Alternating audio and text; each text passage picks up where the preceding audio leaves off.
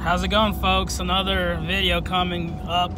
So we're on our way to go look at a 2016 Honda Rubicon, and supposedly it has some damage, some little things that needs tinkering with. So we're on our way. We're gonna give it a check.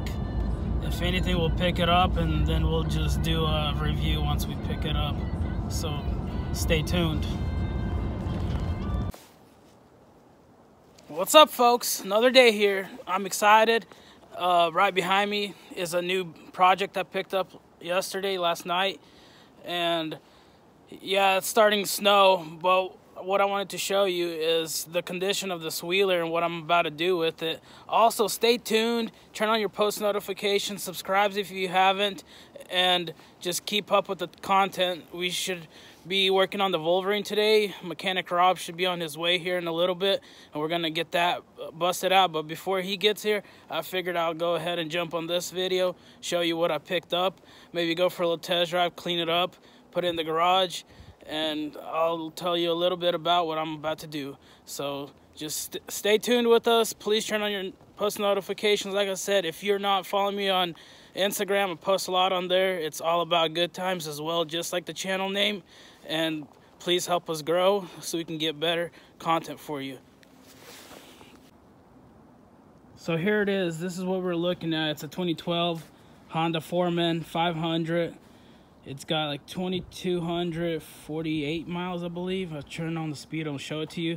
But it is filthy. Basically, these people moved to Texas and their friend had to sell it for them. So I ended up talking them down $2,000. So that's pretty good on my part, because what they lost, I'll make. This thing sticking out right here is the thumb warmer. I haven't tried if it works yet. I'm not a fan of someone's little caulking job or whatever you want to call this. And there's some cracks in the plastics. I'm gonna go buy probably Frankenstein fixing that with zip ties. Same here, like whoever had this thing, I don't know what their deal is. Maybe they're like a caulker or something. They just straight up caulked everything. And same on this side. There's a crack. I mean, this one is not as bad. I think I'll be able to fix this one pretty easy. It's pretty filthy. It's dirty. The engine is pretty dirty. It probably hasn't had a bath in a while. So it has like new tires. It has a winch. So far everything seems to work. Let me crank it up. Right there, 2,248 miles. It is the electric shift. I'm not a fan. I prefer the foot shift over this, because sometimes when it's cold or something, these things they just like to have issues. Also, it has the winch, but this thing is kind of broken off. I'll see what I can come up with. But let's fire this thing up, see how she sounds. I mean, it is a Honda. It started right up. Honda's usually smoked. This one's not smoking, so that's already a good sign. I don't think it's been beat on too much. It's just somebody used it for what it's made for, and they just never washed it. And they even put a sticker saying riding dirty. Well, that explains it. It's pretty dirty. Wind is picking up, so I apologize beforehand for the quality of the sound on this video. But let's go for a little test drive. I just came from town, but I forgot to get some aluminum bright, so I'll take you guys on a little test drive, and then we're gonna get back, and I'm gonna run over to the store and get the aluminum bright before the snow picks up heavy. Right now it's 35 degrees. We kind of got out of the cold snap, so let me take you guys on a little cruise. I'm gonna run over to Napa, pick up some aluminum bright. We're gonna come back, wash it up, and probably put it in the garage and continue working on it. So far, it drives really good. It doesn't have power steering. You can feel the heaviness of these tires, but I didn't hear any rattles. It's driving good. Everything is going fine. So let's go down this trail. It's in our neighborhood. It's a power line trail. I like to take my machines out, test it out, you know, so that way I know what to expect with them. If there's anything wrong with them, I can get it fixed. Let's do this.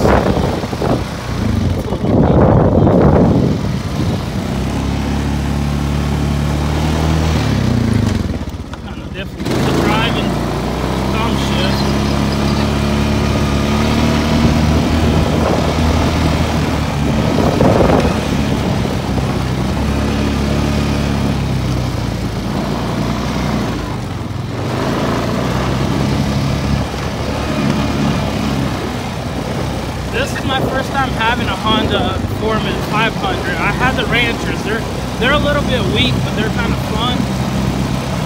So this is my first 500. We went and looked at a Rubicon last weekend. I'm gonna put that video in this video. We didn't end up getting. Wow, somebody was tearing it up.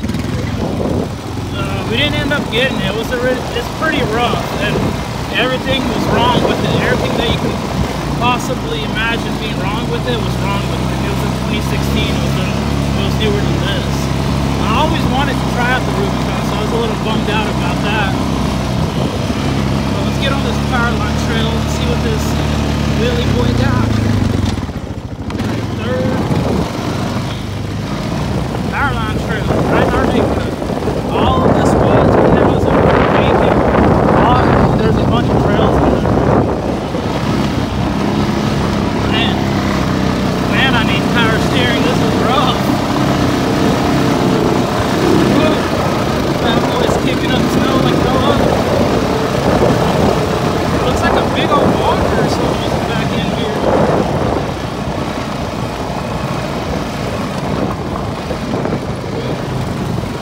It's a little sketch.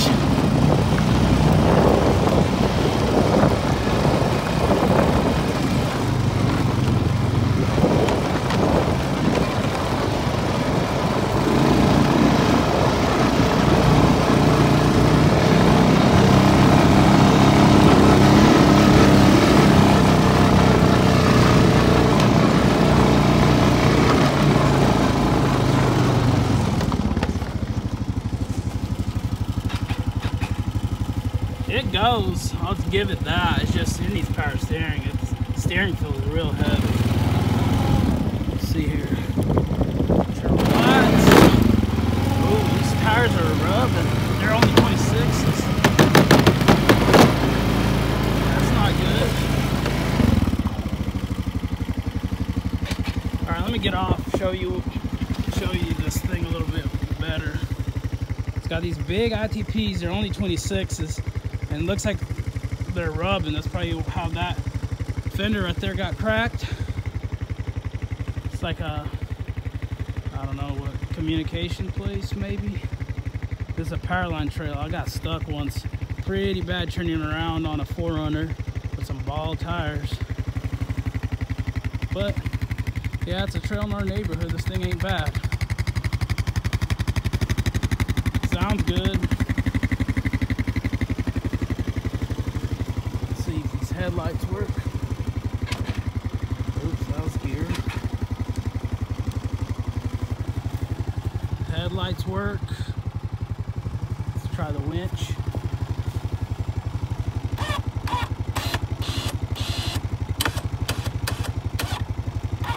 Yeah, it looks like the winch works also. But all right, let's get this thing back, and I'm gonna run over to Napa and get that Aluma-Bright. We're gonna shine this up. I'll show you all the steps I take on cleaning these up. As you can see, it has like a little bit of rust, a bunch of dirt. I'll show you how to fix all that up. Just stay tuned and watch the video.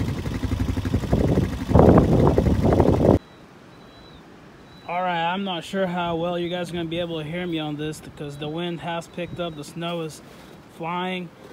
But I'm going to go ahead and show you one more time. I popped off both side panels off. It's filthy underneath here. It definitely needs a wash.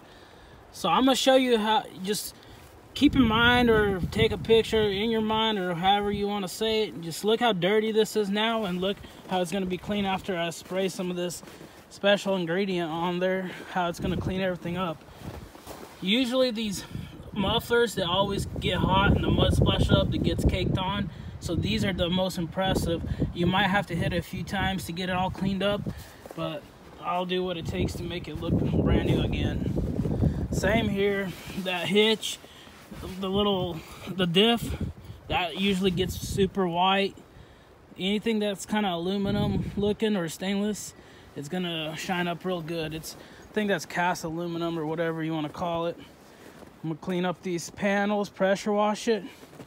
If you guys live in the northern states and you don't have a hot water outside, you guys are just missing out. That's all I gotta tell you. We got hot water. We got our own well, so we don't pay for the water. It's right there.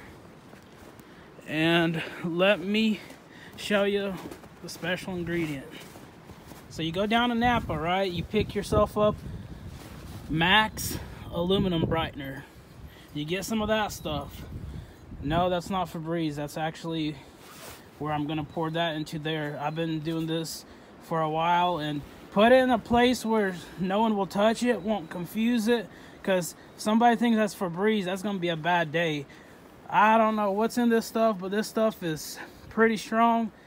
You might be able to lose your sense of smell if you're exposed to it too long. If it goes in your eye, it probably will blind you. That's all I gotta say. Then I got a degreaser. I'm gonna degrease everything. I'm gonna hose it down, then I'm gonna spray this, let it sit a little bit, wash it off, see what it did, then spray some more, probably a couple times.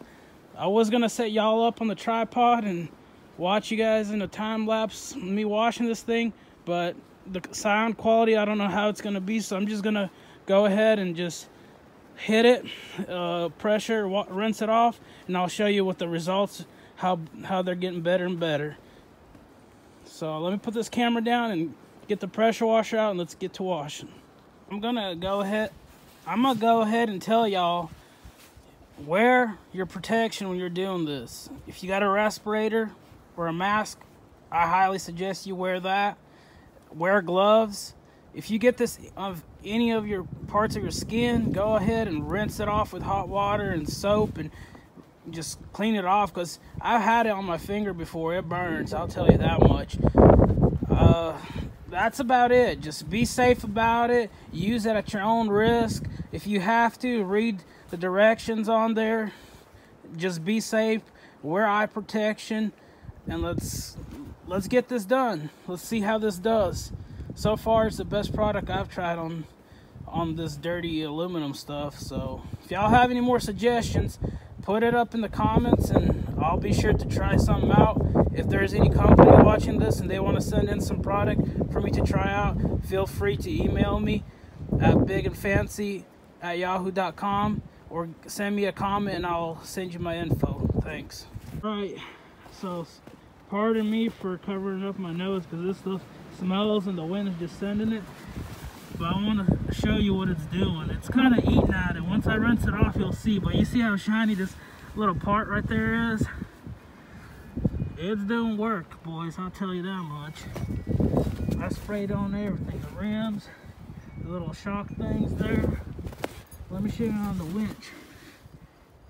It might need like another spray or two to rinse it off. It should clean this up. Hot water will also help it. Spray on the diff, spray it all over here. It's eating all this stuff up, but once I get it all degreased and cleaned off better, you'll see the finished results. So let's go ahead and do that. Let's go ahead and rinse it. All right, y'all. This was just a one-time pass. I sprayed it on, and look at this engine already. It doesn't even look like the same one, does it? Looks like I just went ahead and did an engine swap on this rig. But no, that is that stuff. See how dirty that hose is? Look how clean that one is. I just wanted to show you a little comparison there. I'm gonna get in there a little better. I'm gonna spray some more stuff on it, let it sit. But just one spray and it's really making a huge difference. Look how dirty that is. I'm gonna spray that down too. And try to get further back in there, get everything all cleaned up. There was a bunch of mud over here that built up. I got that washed off. It looks new. I still have to spray down this hitch, get some rust. Look at the exhaust. I mean, it's getting there. I still got to spray some more on there, let it do its magic. But yes, this Max aluminum bright from Napa Know-How really does work. So I'm just doing a little tutorial. I know there's a bunch of y'all out there that are wild and ride your wheelers like y'all stole them, and that's why it's in this kind of condition. But I like to take care of mine. And if you wash it, like just rinse it off every ride, I mean, yeah, that's fine. That's your wheeler, your choice. But once in a while, you want to take everything apart off of it, give it a good cleaning, and it'll serve you a little better, I think. And even if you were to work on it, it'd be a lot easier to work on something clean than dirty. If you were to take it to a shop, they'll probably charge you a cleaning fee, just for FYI. Also, let me see what kind of other tech I can give you. Here's a little tip. Get you a Yamaha pressure washer. You know, all of you guys that have been watching my videos know I like Yamaha. And I stand by their product. Yamaha's been good to me. They don't just make wheelers, dirt bikes, snow machines, boats, jet skis. They make pianos. They tune the LFA exhaust on the Lexus. So Yamaha, big shout out to you guys. You guys are what's up. I got this thing brand new last season. I used it all summer. I haven't done a single thing to it other than get it a new water hose, because the other one just decided to have a little hole in it and spray everywhere. But I'm gonna spray some more of this stuff, get this thing all cleaned up, put it in the garage, probably patch up some of this cracks, and I'll show you how I shine this thing up and make it look like new. I'm gonna take these racks off and probably spray it down with some light duty bed liner. Just lightly coat it, just make it look nice, give it that texture. Or I might just spray it with black paint, but I'm thinking the texture stuff, I just probably will have to scuff it a little bit. I was planning to spray it on the machine because I don't really have anywhere to spray. I'll spray right now other than the garage, and the smell is going to be in there all day. Can't hang anything outside or anything with this kind of weather. So I'm gonna ponder on that one for a little bit. Also, here's your tech tip of the day. Actually remembered, when you have a wheeler and you go through mud, make sure you go back behind here and pressure wash the crap out of your radiator, because if you don't, you got mud buildup, your machine's gonna be overheating, your fan's not gonna be kicking on properly. It's gonna give you all sorts of problems, and when you're out there in the middle of nowhere riding, you don't want that happening to you. So I'm gonna go ahead, finish washing this thing up, bring it in the garage, and I'll just keep you guys updated how far we get with this thing today. Hope you guys are enjoying your weekend. All right, so I done finished rinsing it up. Yeah, this thing could get a little cleaner if I took all these plastics and shields off and really got into it. But that's not what this video is about, and that's not what I'm about to do today. I just wanted to clean it up because I'm gonna work on it. And I want this to show you guys what products I use. And I forgot to mention on the degreaser, it's just a basic generic degreaser. You can get Purple Power, you can go to Lowe's, Walmart, Home Depot, or wherever, and just grab something. Anything will help. It'll shine this up. It'll kind of break down the crud for you. You could use some soap and hot water on top of this, but I'm not gonna do it because it's pretty clean for what I'm gonna be doing today. The exhaust cleaned up a little bit, but I guess I never washed it and it's kind of rusted on a little bit. I could probably get it a little cleaner, but right now I'm just gonna go ahead and put it in the garage while it's empty and get some work done on it hopefully today. Keep you guys updated. But yeah, this is that Foreman. It doesn't even look like the same wheeler anymore. Just what a difference the bath does to it. Just a little pressure wash, a little elbow grease, and you'll have you a clean machine. Also, if there's some of y'all that are interested in how to buy, sell, and trade wheelers, just let me know. I could give you guys some pointers on how to get started, but if I was to teach you the whole thing, I could probably do like a one-on-one session, probably charge a little fee just because it'll take some time to teach you. But yeah, it's a lucrative business. You can get in there, you can make money depending on what area you are and what sells and what doesn't, what dealerships you have close by. But let's get everything cleaned up, put it in the garage, let it kind of drip, get all this water off of it, and let's see what kind of work we can get done on it today.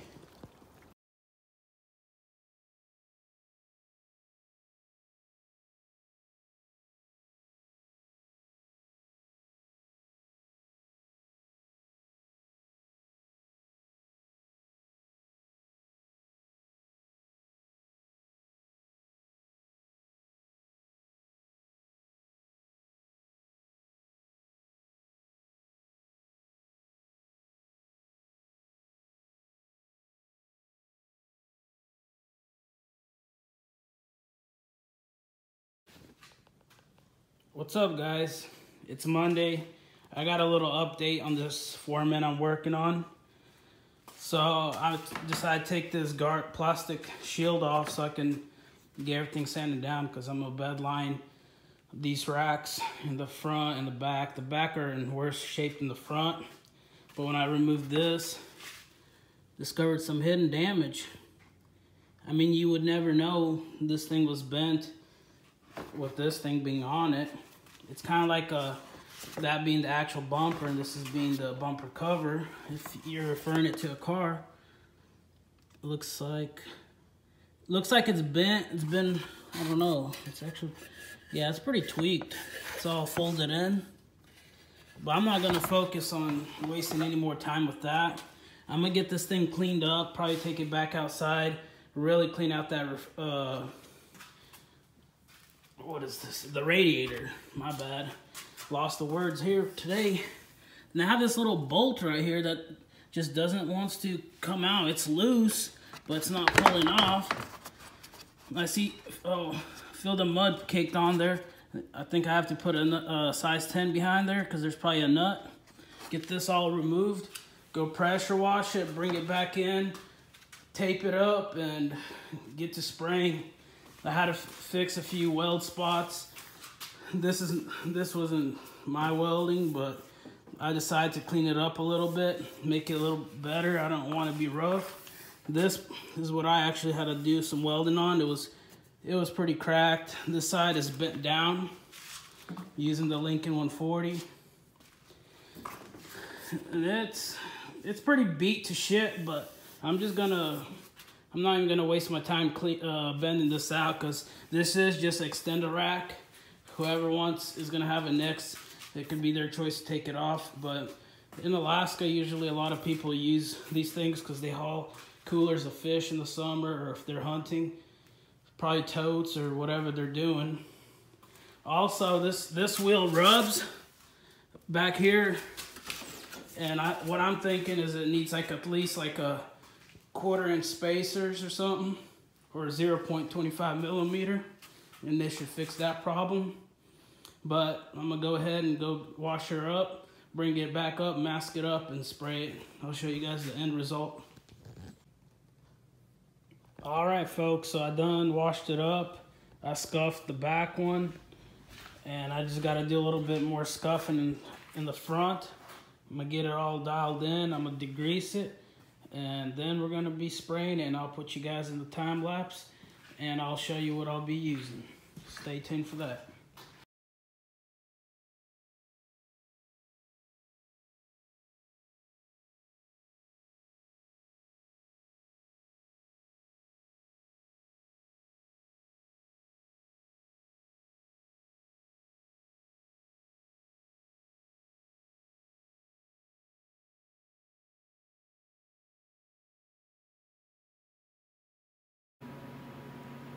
All right, fellas, gals, whoever's watching, this is the stuff we use: Rust-Oleum truck bed coating.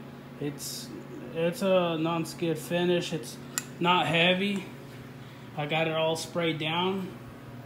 It's looking good. I got the heat on. I'm about to go get some lunch. Just haven't ate all day, and we're gonna come back and see if it's dry. If it's dry, we're gonna untape it and reveal what it looks like. I think it'll look pretty darn good. Yeah, I could have taken off the racks and sprayed it like that. Would have been easier if I had like a paint booth, but it is winter, it's cold out, so I had no choice but to do it this way inside. But no overspray as far as I know, but we'll see once we get it unwrapped. It's gonna look pretty darn nice, I'll tell you that much. So y'all stay tuned. We'll get this puppy buttoned up, and hopefully y'all learn something from it. All right, so here is the finished product. You guys see how shiny it is? You just gotta condition it with some plastic conditioner, like something you detail your car with. It'll shine it up, it'll make it look new, especially these black plastics. They get this oxidation on it. You spray it with tire cleaner, boom, looking good. Looking new. Let's look at that engine. Let me get that light for you. Let me show you. Actually, here's a light. I'll show you how clean it is. I don't know, see, it's a little, still got a little dirtiness to it, but you don't want it too suspicious looking because this thing's obviously not in perfect condition. That part cleaned out pretty good. The racks look good. This thing is ready to go for sale.